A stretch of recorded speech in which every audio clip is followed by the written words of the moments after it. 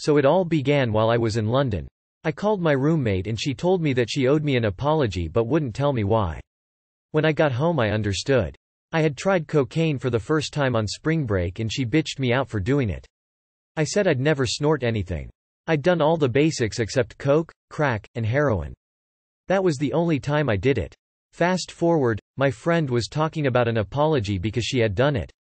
Right before I left to go to Europe, we met a bunch of new guys. Little did I know we would have so much in common and they would introduce new worlds to us. My friend, let's call her Beth, didn't just snort it, she shot it up or rigged it as we call it. When I got back, I also rigged cocaine for the first time. Don't let anyone tell you different, that is the way to do cocaine. It is the most intense feeling one could ever have. I never got the wah-wahs the first 10 or 12 times I shot up. But the first time I did, just imagine the feeling. It hits your vein, there's about 3 seconds of waiting and then everything around starts to sound metallic. If water is running, that's the most metallic sound. Everything sounds like Luke Skywalker is right beside you twirling his lightsaber. Wanting to get the wah-wahs made my boyfriend and I almost break up. I lied to everyone. I was broke, lying to dealers, and I lost 4 jobs while I was behaving this way. There were 5 of us at the beginning of the railroad to hell and we introduced it to about 15 other people. Let me tell you what happened.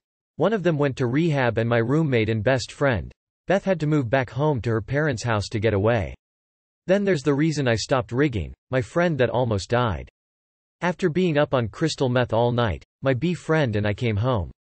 10 minutes after we got there my neighbor came running screaming on my door that some guy a couple of doors down was screaming that he had a blood clot and was about to die. This is one of the original 5 people and also my neighbor. I ran down there and had to hold a clot on my friend's left side of his chest while he seemed that he was about to die and I had to save his life. I took one look at his arms and I had to run to the bathroom and throw up. He had track marks all the way up his arms. I couldn't handle that. 911 had already been called but weren't there. I tried to hold that knot but it kept moving and we were both frantic. I mean, I couldn't sit there and I couldn't really help him. I don't know if you can imagine but try to. My very good friend was about to die and I couldn't really do anything for him. And worst of all, it could have been me. That's the day I stopped shooting up. Oh, I failed to mention, my friend had already had 2 seizures and hadn't learned his lesson. Oh, and after this incident, he still shoots up to this day. Stupid bastard. I can't be his friend anymore because if he doesn't give a fuck about his life. I care whether I live or die, he doesn't. You see, all you people who think you're addicted to snorting coke, try shooting it. You find a whole new world of addiction. I wouldn't do it again if my life depended on it. You can take what you want from this article. I left out all the basic, normal cokehead stuff. Getting more at noon the next day, going on 2-day binges, having to get drunk to sleep, that's basic.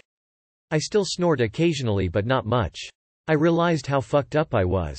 I'd come home every morning after be out all night and cry to my boyfriend and tell him it was the last time. I'd stay out all night with my dealer. What must have gone on in my boyfriend's head I don't even want to know.